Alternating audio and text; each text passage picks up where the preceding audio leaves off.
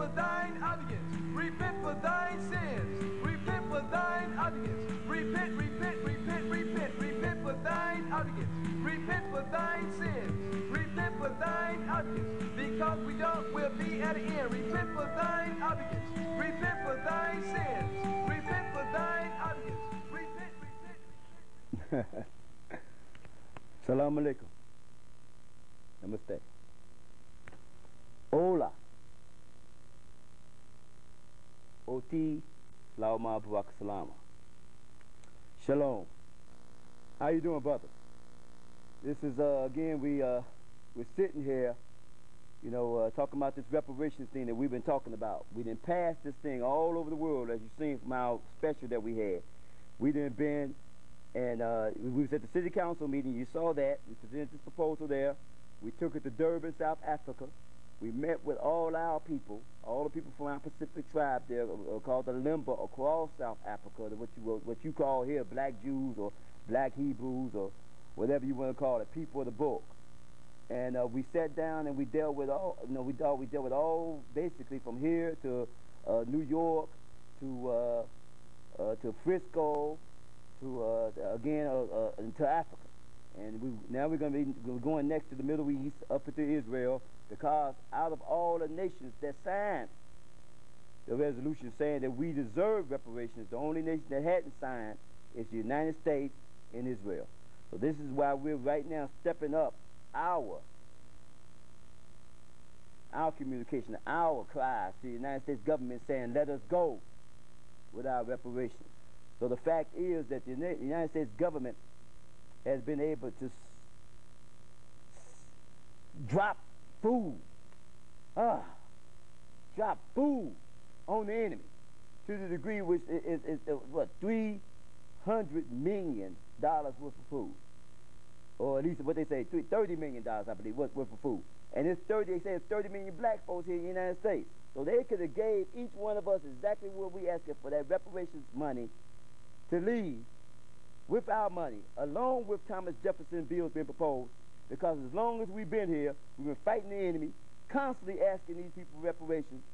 Up to these last couple of years now, war done started. We've been in every major war that the United States have fought in, because we are citizens of that country. And in every war, we're not treated like we're supposed to be treated. There's always the division between us and them. So we have one brother here today that was in the Gulf War. You know, he was there, you know, on the front line, you know, fighting, a young man, you know, fearless, to the degree in which he was decorated. He got a medal, and once you hear his story, you're going to want to give him a 2 medal or 3 medals, you know, to the degree in which what the brother had to go through there, and also the fearlessness in which the brother had to even deal with that situation. But the fact is, so now we're going to introduce you to brother. This is brother A-Rock. I call the brother A-Rock. What's your whole name, brother?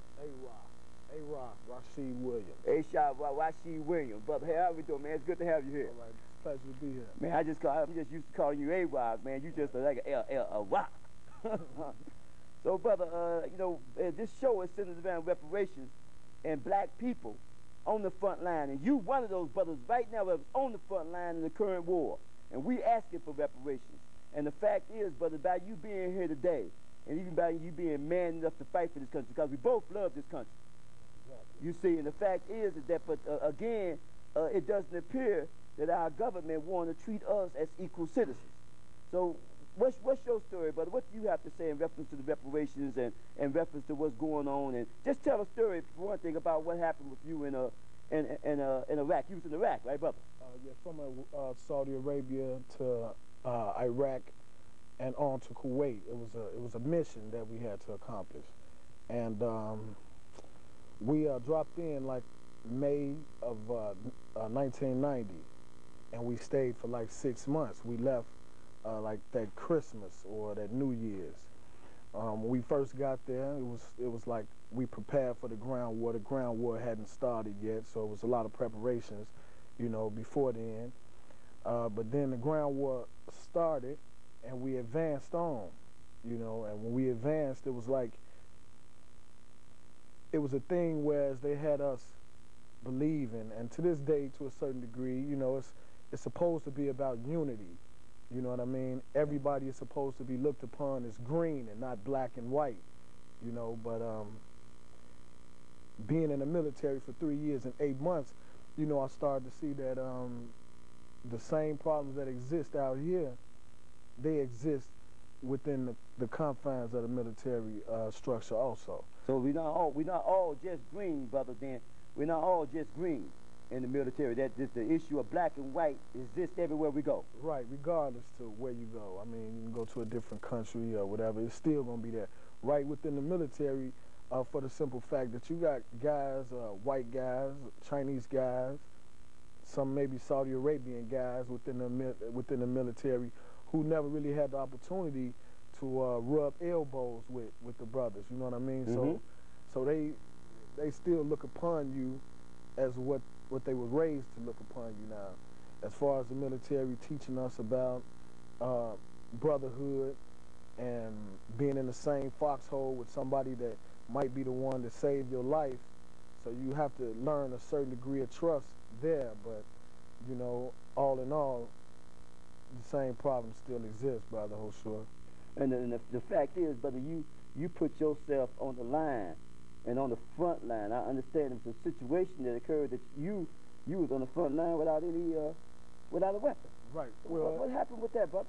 It was a point after the ground war started that you know, and I've never been able to tell this story to nobody. So I just want to take a break and thank you for the opportunity, you know, and allowing me to be able to stress this so that people out there can see that it is, you know, it's a saying that whatever's done in the field is supposed to stay in the field. But these are issues that I think the world should know about, because all they get to see is what they see on the media. Well, see, the fact is, brother, so we have this show, and this show is cutting the heart to people specifically because we want to show the real issue, what's really going on here. Because our people have been here for 400 years. Exactly. We've been 400 years, and we've been fighting in every major war. And the fact is that this country, regardless if we have these issues between Americans, we are married to America. Exactly. And I understand the fact of the military code of honor of keeping this within the family. But the fact is that there is an American family. And there's a family that's greater than the military family is greater than the American family. It's called a family of truth, a family of honor. And we're men of honor. And God-fearing men go beyond country, go beyond personality. It goes beyond anything because that's a family of the world. Right. So the fact is that right now we're dealing with the issue of reparations. And we're dealing with the issue of equality. And what we're saying is that up until this point, America hasn't been able to treat us equal. Right. And the fact is that if we continue to sit back and assume that just because we can sit on the toilet stool with someone at this point, we're equal. You see what I'm saying? Then that's a deception. We're deluding ourselves. Exactly. So our program is saying, give us our reparations to money to leave. Exactly. And so the whole point, your whole story, as you said, you want to take a break. Your whole point of saying, and as these pictures that we're showing, you can see the slaughter. People died, and you could have been one of those people that would have died without a weapon.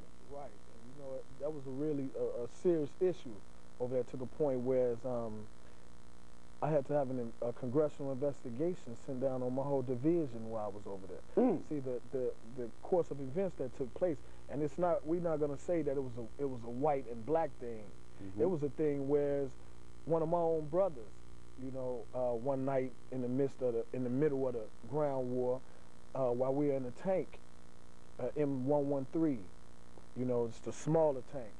You know, we got into a verbal argument or words were exchanged, and this the same, the guy I'm speaking of had that same rank. The staff sergeant. Staff sergeant.